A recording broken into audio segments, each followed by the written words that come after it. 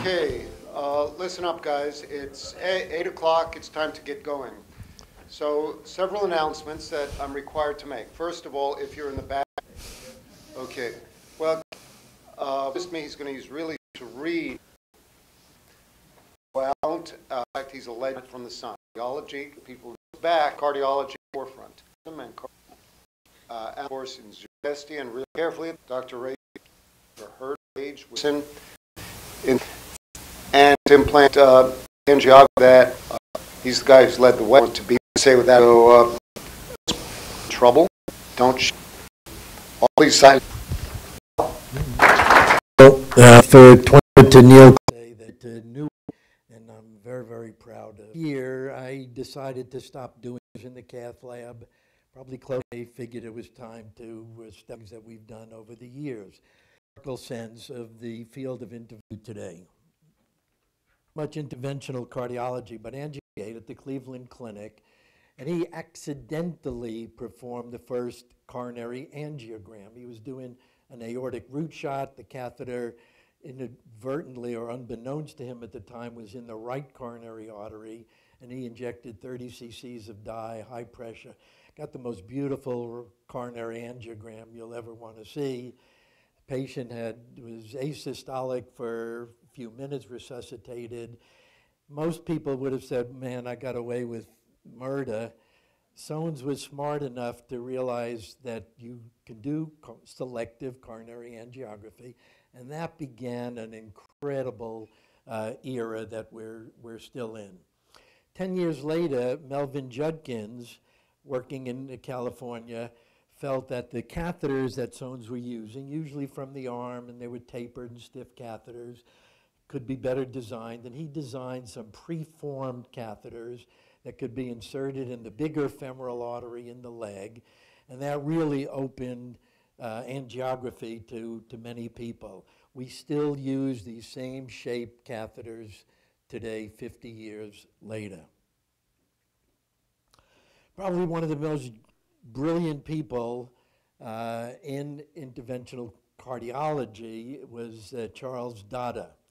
And in 1964, he did the first transluminal angioplasty and presented the concept of remodeling an artery. And this was his first case. This is a femoral artery. And what he used was progressively larger catheters to sequentially dilate the artery. And at the end of this procedure, this artery was more widely patent. Now, I will tell you that Dada's concepts were pretty much rejected and ignored in the United States for 15 years. But they weren't ignored in Europe, and radiologists like Zeitler and others picked up on this, and in fact, Andreas Grunzig learned under Zeitler at that time. And I'll tell you a story. I was at the VA hospital in the early 70s. And we were doing cases through the Soanes technique, and you insert a catheter and you flip it into or near the coronary artery. And then in those days, you rotated the patient. You didn't rotate the cine. And I took a picture, left coronary artery, and there was looked like a 90%. And I rotated the patient, and when I turned on the fluoro, my Soanes catheter had slipped into the coronary artery, into the left anterior descending, and it was resting near the apex of the LAD. I was so frightened. I pulled that catheter out, waited a few minutes, the patient was still alive. I thought I had done something terrible and gotten away with it. Subsequent pictures, we could not find any blockage of that magnitude. It was 30, 40%. Now, what I had inadvertently done was a daughter in the coronary artery, maybe the first ever done, inadvertent, but it shows the difference between genius like Dada and a journeyman like me. I was just happy that I didn't kill the patient. But it's just a story. But the real person behind coronary intervention was Andreas Grunzig. And in 1974, he performed angioplasty using a balloon catheter, not sequential catheters, in peripheral vessels. He was a handsome, very talented guy. And 3 years later, he did the first human coronary balloon angioplasty. And this was performed in San Francisco at St. Mary's Hospital with Richard Myler, one of the real forefathers of coronary intervention. And it was done during an operative bypass. He then went back home and in September of that year performed the first PTCA in the coronary artery in the cath lab. And this is the patient. He is alive today. He's had angiograms every 10 years since that time, and that artery has remained open.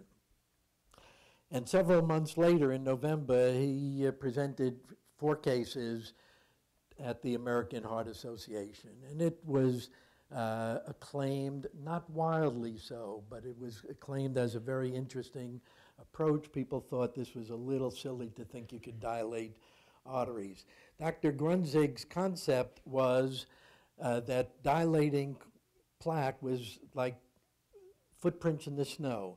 You compress the plaque, and that was really the approach. A catheter is inserted, wire first, and then the costus stenosis, the plaque. And that was a very simple-minded concept, but it got people interested in that possibility. It's not well known, but I think that as big as his accomplishment with coronary angiography was his accomplishment operation. But this was the first time that a mass education was put on for a procedure done remotely in a cath lab, closed circuit television. But it was a step forward in education that has continued today, and it's revolutionized education. Well, at this meeting, there were 3 of us, Bill Winters, John Lewis, and I. And it's a little hard for you to see, so I had to blow it up. But this is the 1979 version of John Lewis, Bill Winters, and myself, and hardly changed. Well, 1985 was a disastrous year for really the grandfathers of interventional cardiology. Grunzig, Dodder, Judkins, and Soanes each died. Grunzig was a youngster. He died in an airplane crash. He had just bought an airplane and flown it back to Atlanta in pretty nasty weather, got lost and crashed the plane. Dodder, Judkins, and Soanes died of natural causes, but it's really bizarre that all 4 of these died in the same year. But life went on. And this was the first catheter that we had. And if you go up to the cath lab now, you'll see a model of this on the wall. And it was a double lumen catheter. 1 lumen filled the balloon to inflate the balloon. Another lumen was used to inject dye or to measure pressures. Grunzig was obsessed with measuring pressures as a measure of how effective your dilatation was. And here's an example of that. With the balloon across, here's a pressure in the catheter, in the coronary guiding catheter. Here's a pressure in this balloon beyond the stenosis. The balloon's inflated and then deflated, and when deflated, what you would like to have seen is equalization or near equalization of pressures. And this was our approach at that time, and it was a pretty meticulous approach. You kept inflating and deflating, and you never quite knew when you would reach the end of what you're able to do. And we started doing this, and in fact, in that first year, we did 35. It doesn't seem like a lot now, but it sure seemed like a lot then. And we presented this at the Houston Cardiology Society. In the United States, places like ours were doing as many as Grunzig was doing had done in Europe, and that prompted Dr. Grunzig to move to the United States and do his work here. But we presented this data, and we thought we were very proud of it. This is one of the first cases. Here's this stenosis in the right coronary artery after balloon dilatation. It looked much improved. The RAO view, mild improvement. We would have called this at that time a successful case. And we were successful in about 2/3 of the cases, and we were quite proud of it. Now, we'd be thrown off the staff if our success rate was 65% or so. But we had no deaths. And the reason we had no deaths is because we had fabulous surgical backup, and I do want to single out one guy who was just the most gentlemanly and helped us immensely, and that's George Noon. And George, with a smile, would take these dying patients that we'd run into the cath lab and basically save them. So we had good results, but they were good results because our catastrophes were overcome by good surgeons. We had fabulous nurses and techs. Shown here are those that were here in the 80s and are still working at Methodist Hospital. There are several here. Please stand up and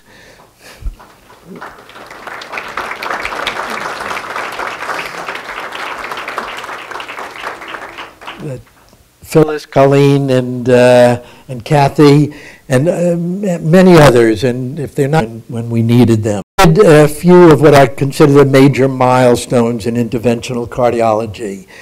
And I will go through each of these, but these were steps, fairly monumental steps forward at the time. First, intracoronary over-the-wire guide wires. You saw the catheter that I had shown. If you dilated the artery, pulled it back, and the artery closed down, trying to get back was like getting back with a ramrod. It just wasn't very manipulable. So John Simpson, in '82, came up with an idea of using a wire. Instead of measuring pressures, use that lumen to pass a wire. You pass a wire through the lesion, and then you could insert catheters, you could pull them back, you could insert more, you could do other devices. And this really gave birth to the industry of coronary intervention. To show you how monumental that was, for the first several years, coronary intervention was few and far between. And in the United States, it was pretty dormant, limited to a few centers and a few patients. With the introduction of these steerable wires, each year subsequently, the rate of doing procedures doubled. The safety was improved, and it became something that was capable, that was in the hands of many, many people. But it also allowed another step, and that is intracoronary imaging. Now remember that these are angiograms, all we could see are luminograms. But in 1985, Warren Grunfast, during surgery, did the first angioscopy. They would flush the coronary and using a lighted scope visibly look at the coronary artery.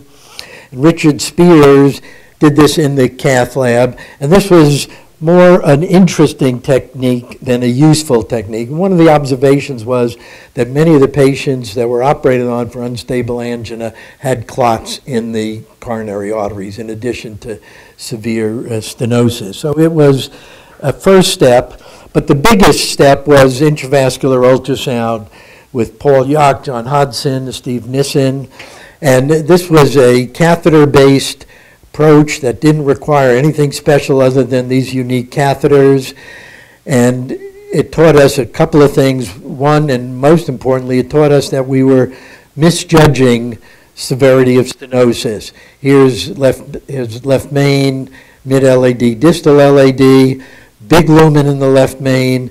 What looks like a pretty good lumen in the LAD has at least a moderate stenosis, and more distally, a more severe stenosis. This is all plaque. So we learned that angiography was not the bottom line of coronary artery disease.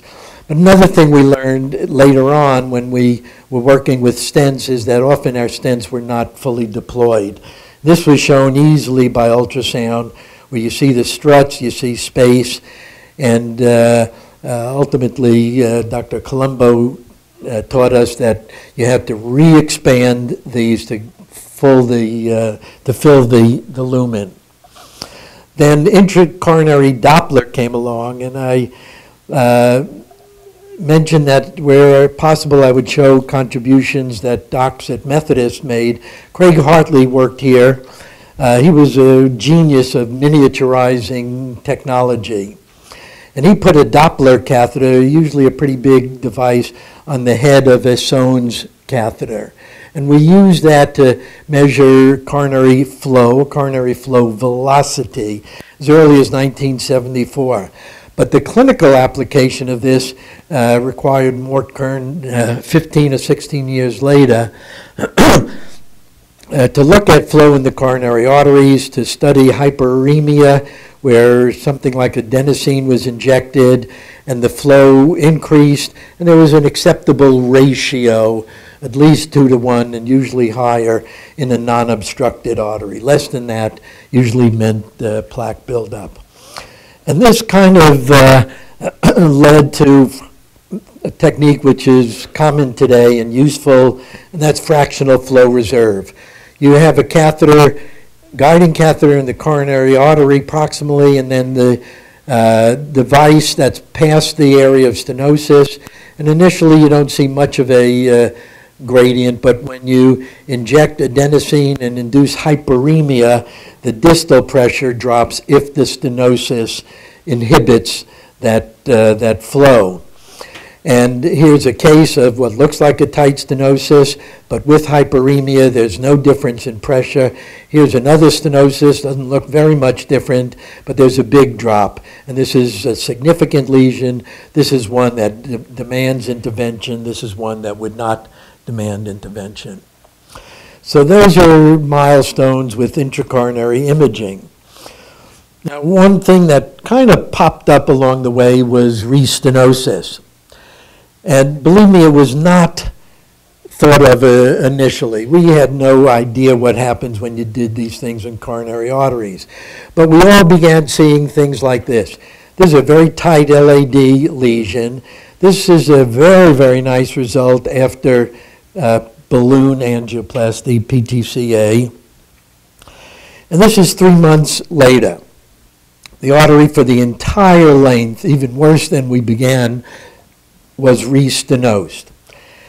And in fact, restenosis was not only pesty, but it was an incredibly bothersome problem because we would see it in 25 to 35% of cases.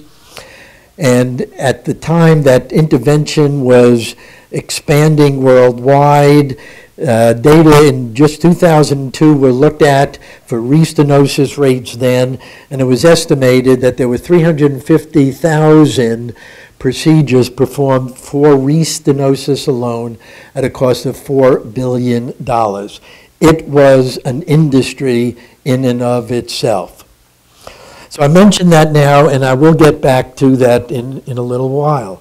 But because of restenosis, other attempts were made to do things to plaques.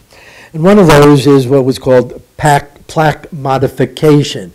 If you could erode plaque and had less plaque burden, maybe restenosis can be reduced. And this led to the development of atherectomy devices. The first of which was the same John Simpson that came up with this guide wire concept. And he came up with a device that had a little metal cage with a side open, a window, and a little mobile guillotine inside. A balloon would push that window into the plaque. You'd turn on the guillotine and it would slice that plaque. And this was the kind of plaque that you could recover from large, bulky lesions. And it was felt that this might reduce restenosis, and there was some suggestion of that in the Caveat 1 trial, and it almost was significant, although the numbers were still quite bothersome. 2 other trials showed no significance, and then one, the Bow trial, did show a significant benefit to it. But bear in mind, restenosis rates of 40 down to 31 in this trial is still no great accomplishment. The idea of using laser then came about. Bella first did that in 1985, but the most useful approach was by Frank Litvak, who came up with this with cool laser, excimer laser, and we were very much involved in this particular device. And here in the leg, it debulked, and nice result. This is one of our cases with a problematic osteal stenosis with a lot of calcium, and the laser was very helpful in opening this. The problem with the laser is that the laser aimed straight and arteries curved, and perforations were not uncommon, dissections were not uncommon, and sometimes a very simple lesion became complicated, and we jokingly use the term like a laser-induced complex angioplasty for even simple lesions. But here was the big accomplishment. In 1989, Nadim Zakka invented the rotoblator.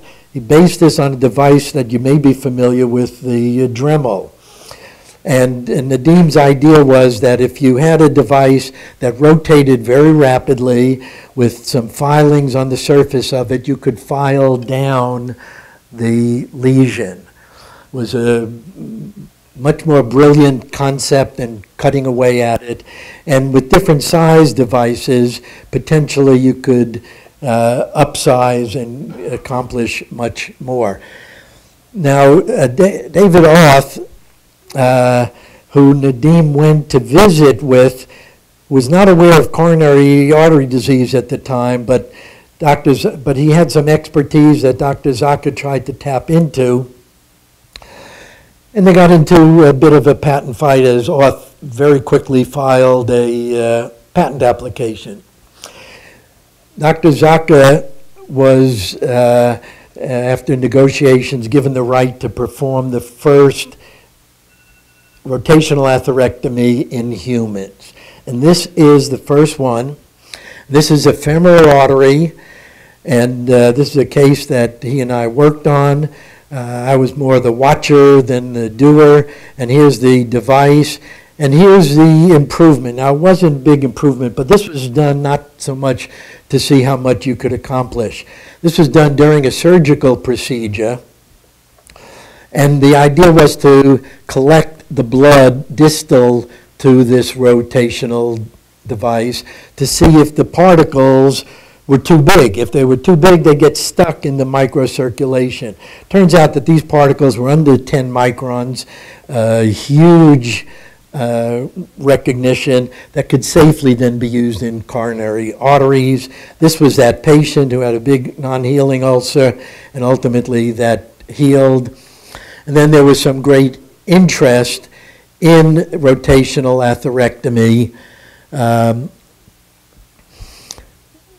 with the roster trial, which showed that restenosis, target lesion revascularization with the rotational atherectomy was about half of what it was with plain old balloon angioplasty. So this was a wonderful accomplishment that we can credit Dr. Zakka. And people came from all over the world to visit Dr. Zakka. And here's the king and queen of Spain with Nadim Zakka in the middle. There's Bill Butler and Carlos Valbona, and one of our surgeons whose name I can't remember, but at any rate, it was a big accomplishment. Now, here's the pay. Here's the pay. Auth went on to commercialize the device. Technologies, then sold to Boston Scientific. Did get to do the first case. Okay. Well, it turns out that gentle to rotational atherectomy put it to bed a significant difference. Unfortunately, there was more restenosis with rotational atherectomy as a treatment to some procedures. These intellectually to conventional therapy in reducing restenosis. These stents came about. This is George Rogers, one of our Steve Miner, and they're with a gentleman who Raizner was the head of interventional radiology. Raizner had invented a stenosis. And we heard about this. We were in the arteries, and we had a pig lab, Gian Turco. He said that a month ago, hired a fellow, Gary Rubin, to come over from Australia. And it probably at the same biliary tract use was working on in the coronary arteries. After 1 month. 1 month in a pig is like 6 months, and you could see a glistening layer of neo-intima. Healed metal in the artery was different than humans. Patients, here's the strut, and here's the thick neo-intima that ultimately stent in a coronary artery, showing that even though the struts are unimpeded. Believe it or not, was performed by Dotter in 1969, and this was this fellowship he Quinno, cardiologist, a very fine cardiologist, also was the first. He did the first coronary stent in a vein graft using a self being there to see these first several cases, and it was quite to get this bulky device in, but at the end of the procedure, the artery looked cases. At the same time, the Gian Turco stent were going through animal studies for use in abrupt closure. In 4 to 6 months, it had gone from 10% to 40% in our lab. So things that work catch on very, very quickly, and you'll see that for the rest of your lives. So we've interfered with restenosis, and the stents seem to be a help, but if you look at the restenosis rates with stents, they were still pretty high. So here's a slide of restenosis rates with all the pharmacology, balloon, atherectomy, and stents, averaging multiple trials. And while there had been a trend over 2 decades towards a reduction, i.e. with stents, there had been no clinically meaningful. 25% restenosis is really no phenomenal accomplishment. In-stent restenosis was a bigger issue, and trying to open up in-stent lesions with drugs, another balloon, atherectomy devices, or even stents were dismal failures. And at that time, we thought that the problem of restenosis was the #1 problem in interventional cardiology. With my colleagues in the cath lab, we studied, along with Rob Schwartz up in Mayo, the process of restenosis. And there really were 3 aspects of it. One is early recoil. You dilate the balloon, you deflate it, and there's some rubberiness to the lesion. Then you get this reaction of neointimal formation or smooth muscle cell proliferation. And then late, there's vasoconstriction. The artery actually scars down.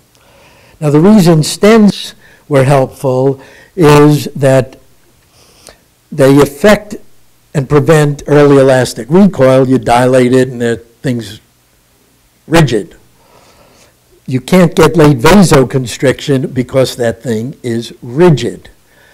But it does nothing to inhibit neointimal formation, and neointimal formation is really the big mama in this process.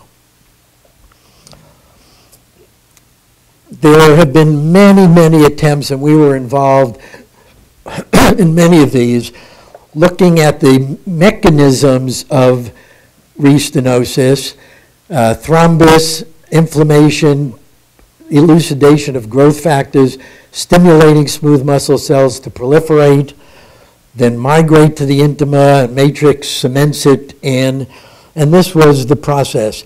So technologies aimed at inhibiting thrombus, inhibiting inflammation, growth factors, inhibiting proliferation and migration were all attempted, and for 10 years, innumerable studies and clinical trials, many of which we were involved in, failed to reduce restenosis. It was pretty disappointing. And I will tell you, I was at a meeting at Boston Scientific, and one of the things we started to discuss was restenosis. And I know I felt that this was probably an insurmountable problem. The response to injury had been around for 400 million years. Any injury gets a reaction, and this was just the arteries reaction. Nature showed that this had to be done. So somebody said to me, Raizner, your group has done a lot of work on restenosis. How do you think we're going to solve this problem? What I really thought was that we weren't. But I said, well, we have to attack the cell cycle. I could tell you I had no idea what the cell cycle was at the time. I worked on people, animals, and big arteries, never worked on cells. But I remembered that there was a cycle in the cell. Well, it turns out that when we and others went back and thought about it, there is a way to interrupt the cell cycle. The oncologists have been dealing with it for years, and that's with radiation biology. It breaks up the DNA. DNA prevents this cycle from continuing. The cycle is very sensitive, and that's how cancer is treated with radiotherapy. Well, there was a company in town called Omnitron that made afterloaders for brachytherapy for cancer work. It was used, brachytherapy, you bring a catheter to the cancer. And it was used for localized colon cancers, for lung cancers. So we contacted this company, and we thought maybe we could work with them in developing something that could be used in coronary arteries. And they were fabulous at coming up with miniaturization of this device. But we used iridium-192, which is a gamma source. Gamma penetrates everything. You just can't block it. And we could never get approval to do animal studies in our lab. We had a lab at the Baylor building because we couldn't assure people above and below that the radiation wouldn't hit them. So after 6 months of trying to get approval, I don't know who came up with the idea. I don't think it was me, but we rented a cath lab. We drove the cath lab out to Louisiana, where this company had a big farm, and that's where they were doing some of their development work. We plopped the cath lab down in the middle of nowhere where there was nobody to complain about radiation. And we brought out a slew of pigs. Darrell Schultz can remember that very well. And here's Nadir Ali and Wojtek Mazur. Wojtek was a tech at the time, ultimately went through residency and is now a physician. And we did a bunch of animals out there, then we loaded them back and brought them to their grazing near San Marcos. And here's Darrell. This is not the lab we had, I guarantee. This is the lab we have now. And lo and behold, what we saw was absolutely remarkable. This is an artery after stent injury, and we would really blow up that stent. And this is an artery after balloon injury, and we would really tear up that artery. 6 months later, this is what we typically saw. But when we radiated those arteries, in this case iridium-192, this is what we saw. We had never seen anything like that. And to us, this was sort of an incredible awakening. And it also was to colleagues at Columbia and Ron Waxman at Emory. And all three of us got very heavily involved in this technology. But this clearly was to be an answer to restenosis. And this is our trial to prevent, but a variety of trials came about, and all of them showed remarkable reduction. This is percent reduction in restenosis. Remarkable compared to what we had previously seen.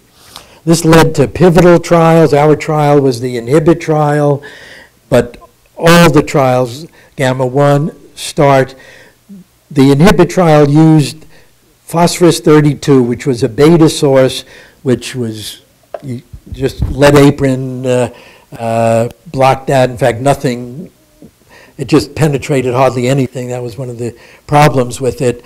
But in each of these trials, there was dramatic reduction in restenosis with radiation. And it was clear then that breaking the cell cycle by interrupting DNA worked. But there are some very smart people who realized that there were other ways of doing it. Sirolimus was obtained from soil in Easter Island out in the Pacific, was used as rapamune for prevention of rejection, but they came up with the idea of putting it on a stent. Paclitaxel, also used in oncology, they came up with the idea of putting it on a stent. And the two paramount trials with sirolimus, the Cypher stent, paclitaxel with the Taxus stent, showed similar benefit. And this became a much easier approach than brachytherapy, where you had to bring in the oncologist, you had extra technology. Here's a stent that you were working with that now had chemical on it. So this basically put brachytherapy out of business, but at the same time, it expanded our ability to treat patients without worrying about restenosis. And that evolved, and virtually every subgroup of patients that drug-eluting stents were used on showed benefit in reducing restenosis. Well, let's go to the topic of catheter-based treatment of acute myocardial infarction. And on the left is sort of my time in medicine, from residency fellowship all the way up to now, just to give you an idea of how far we've come with treatment of myocardial infarction. Coronary care units were the big advance in '63, and in my residency and fellowship, this was it. But we used to treat the patients with 3 weeks of bed rest. In 1912, Herrick came up with the name coronary thrombosis based on some autopsy studies, and that was the prevailing thought. But Bill Roberts, in 1972, through pathologic studies, concluded that thrombosis was the consequence of myocardial and not the cause of myocardial infarction. And this sort of put us in a sleeping pattern for 8 or 10 years until Marcus DeWood did some angiograms on patients with acute myocardial infarction. And if the angiogram was done within hours, almost all the patients, over 90%, had clot. 24 hours later, if the angiogram was done on another patient, only about 60% of those patients had clot. So he then changed the paradigm that thrombosis caused the infarct, and sometimes this resolved. Well, it didn't take long to figure out that if it resolved naturally in some patients, that maybe it could be forcibly resolved. And Peter Rentrope was the first to achieve this. Acute myocardial infarction, intracoronary streptokinase.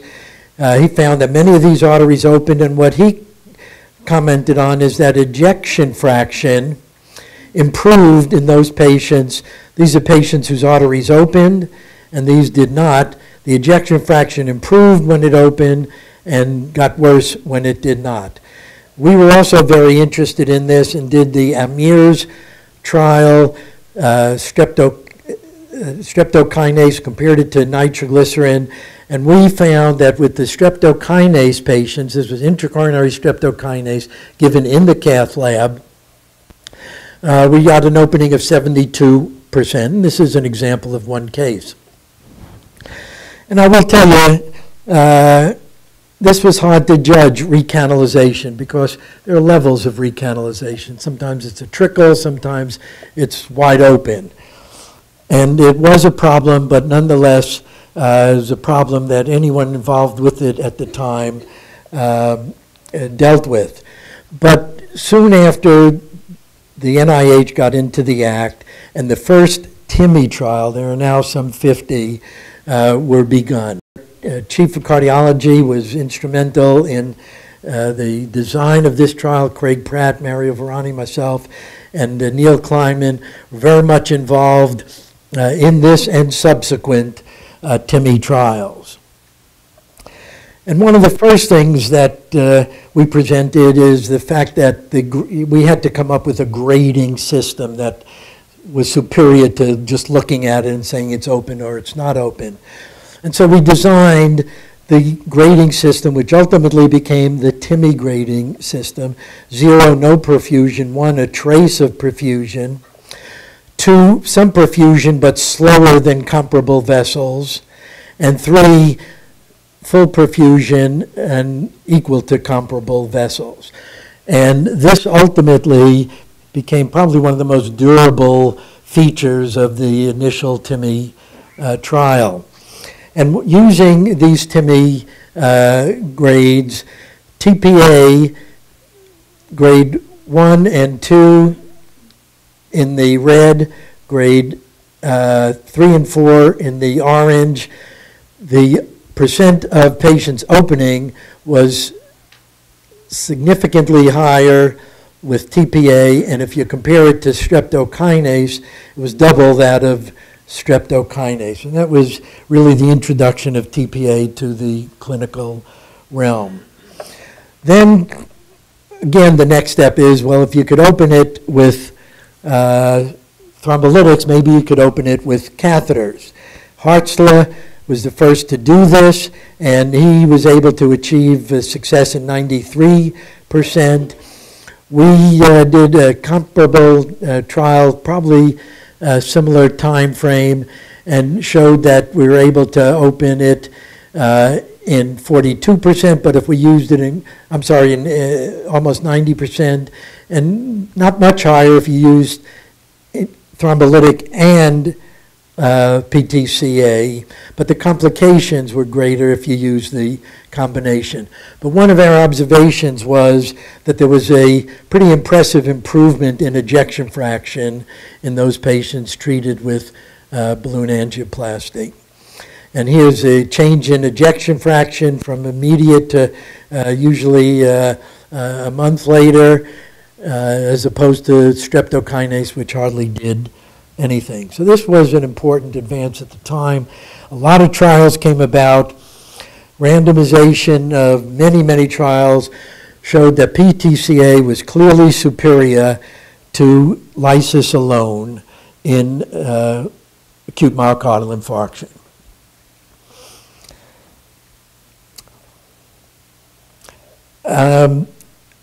We still wound up with problems, thrombosis, restenosis, and a host of subsequent trials were aimed at adjunctive therapy in myocardial infarction.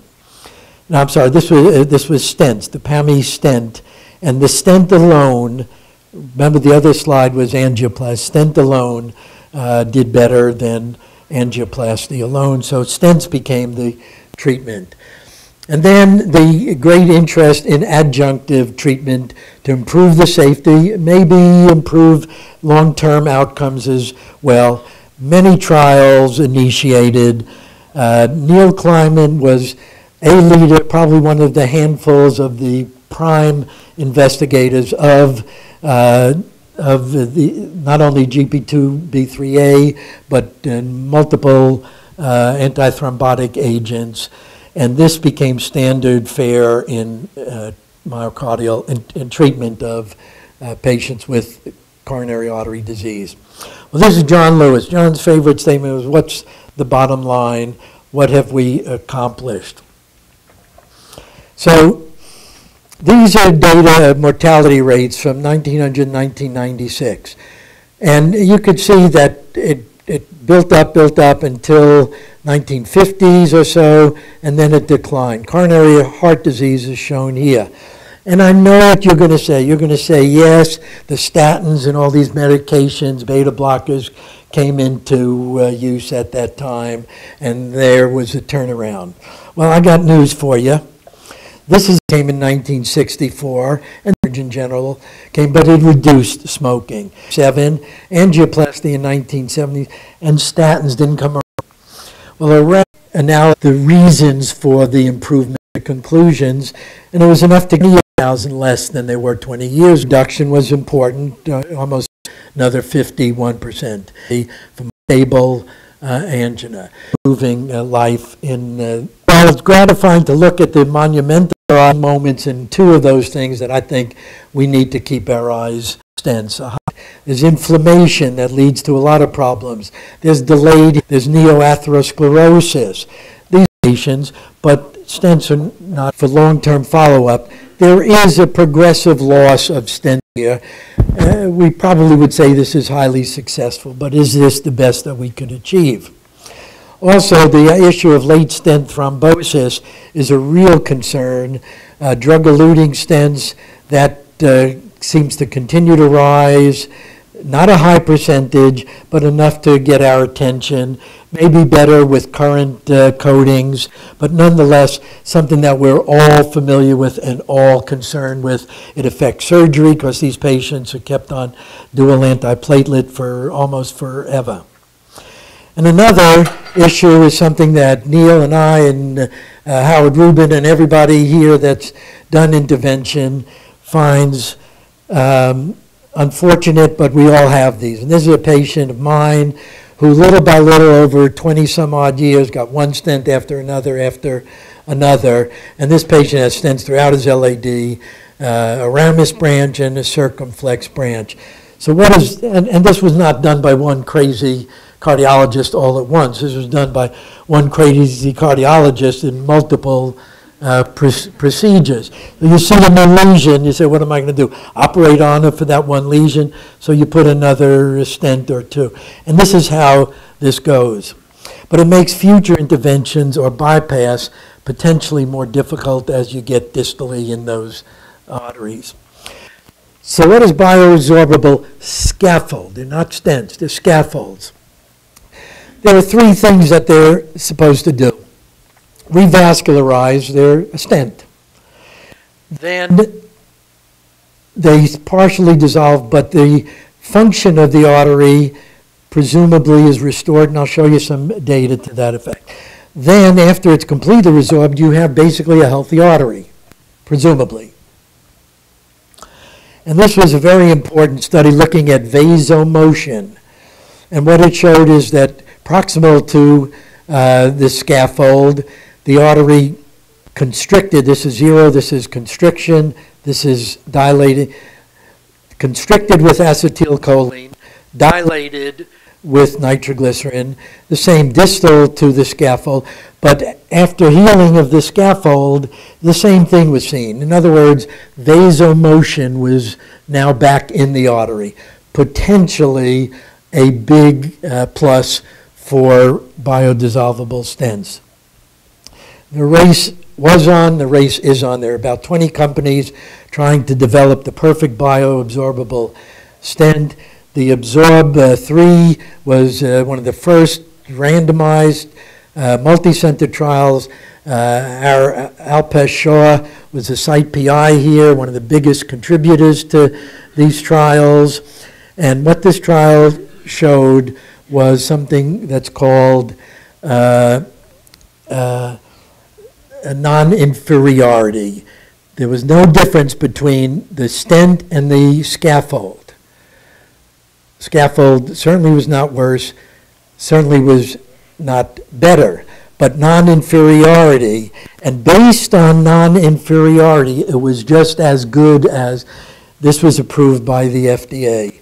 But again, from many years of experience, if something is non-inferior, it's got to do something to make you want to use it. And the something is it's got to be easier to use, or cheaper, or safer. Is it easier to use?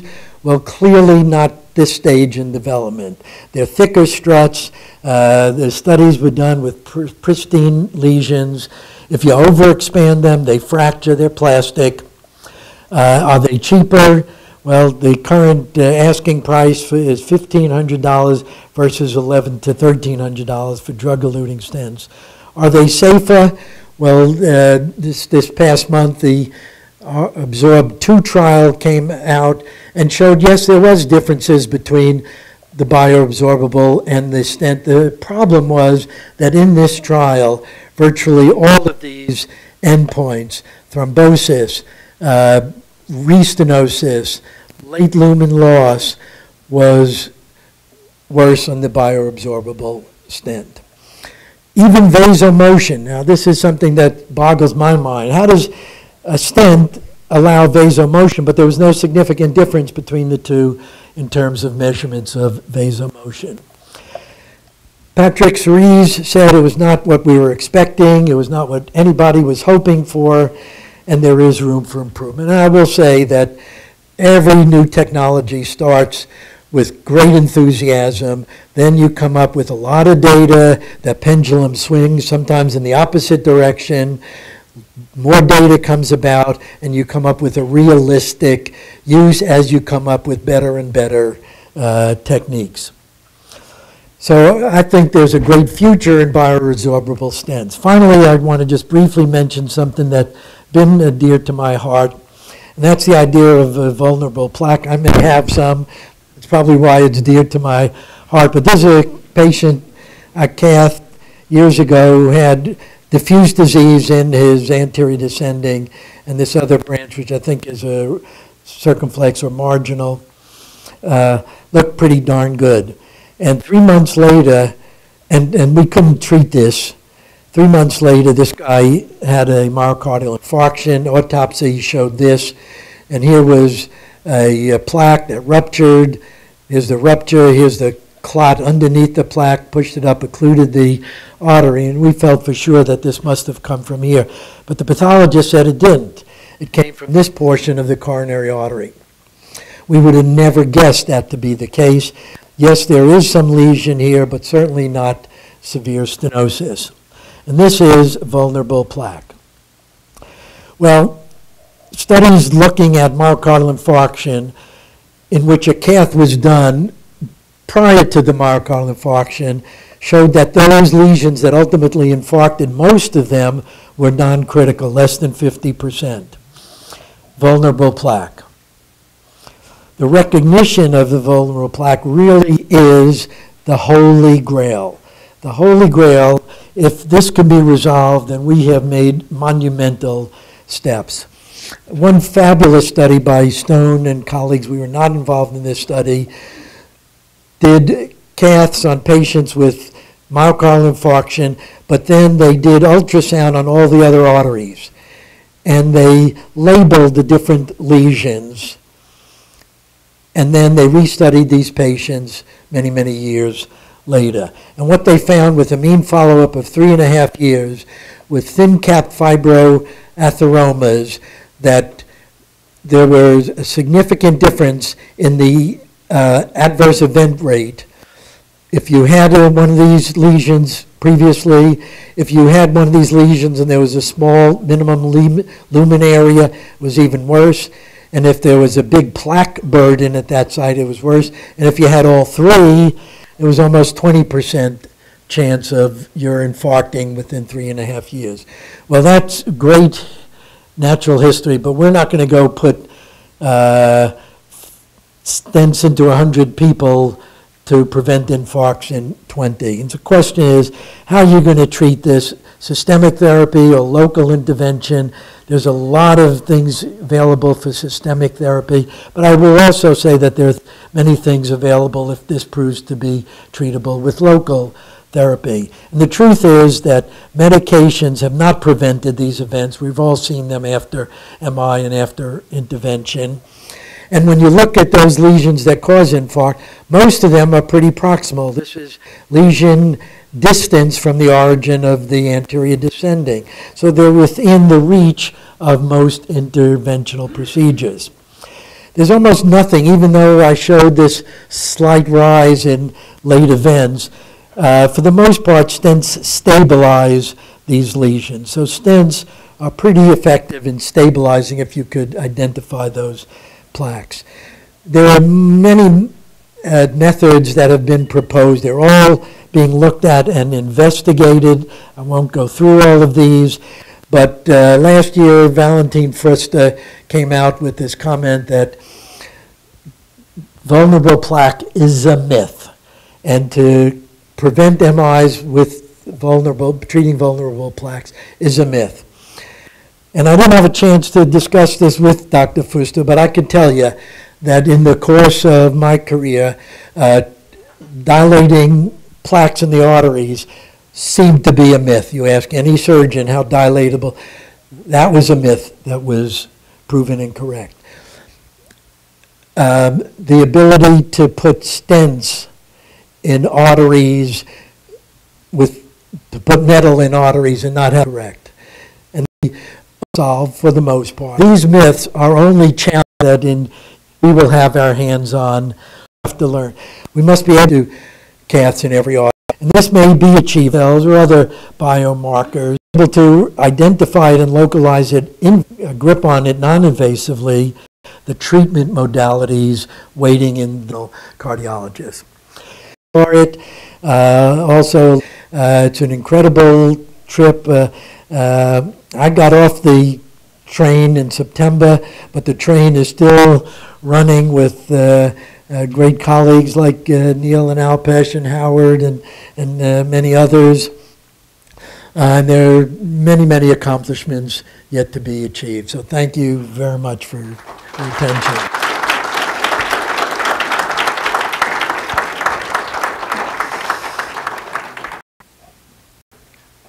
Well, thanks, Al. Those of you who look carefully at the fascinating, if you looked at the stents types Raizner was talking about, it's like you've got